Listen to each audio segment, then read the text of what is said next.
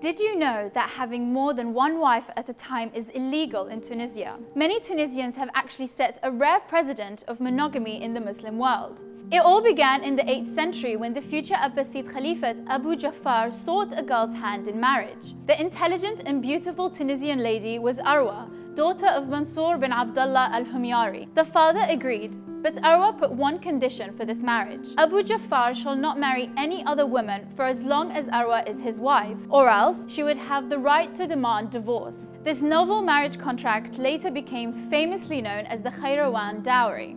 Abu Ja'far al-Mansur remained committed to this agreement even after becoming the Abbasid Caliphate.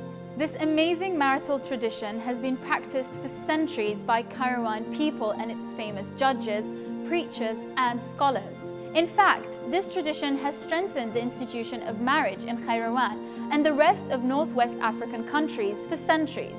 It has facilitated subsequent reforms in marriage and inheritance legislations, particularly when modern Tunisian law abolished the tradition of verbally pronouncing divorce and second marriage, both of which are now considered crimes punishable by imprisonment.